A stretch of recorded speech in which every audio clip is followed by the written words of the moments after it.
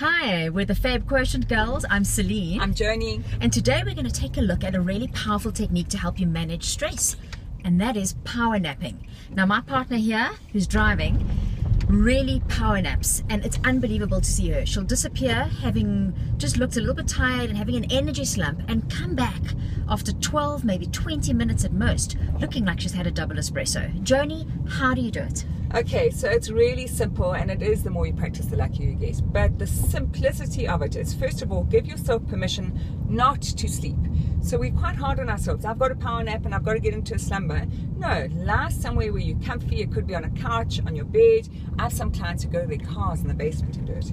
Lie down, feel comfy, and then just relax the extremities of your body. So your toes, your hands, feel it coming up your legs, your shoulders, and then use our 4-7-8 breathing technique. Listen to that video, breathe in for 4, hold for 7, out for 8, and actually get into that kind of rhythm. Set your cell phone alarm, I should have said this first, so that it goes off exactly 20 minutes later. So when you've, before you lie down, 20 minutes, and then you'll wake up refreshed. And the secret, Celynn, to success is the fact that as that buzzer goes up off, you get up. It doesn't matter if you feel groggy or because if you fall asleep again, you could drop into a different cycle of sleep and then just feel worse. Hundreds. And you've got to train your body. So 20 minutes is what a power nap should be.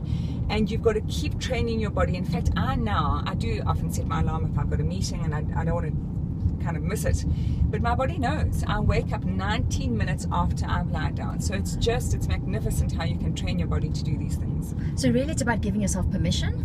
Yes. And understanding that many times we won't be able to always get enough sleep, and instead of being sleep deprived and that impacting your behavior around food and exercise and managing stress, you could maybe bring in these power naps in the day to help with that. You'll find that you're not tempted to have bad snacks. I sometimes want to have a bad snack, have a power nap, have a glass of water, and then I'm done. I feel fantastic.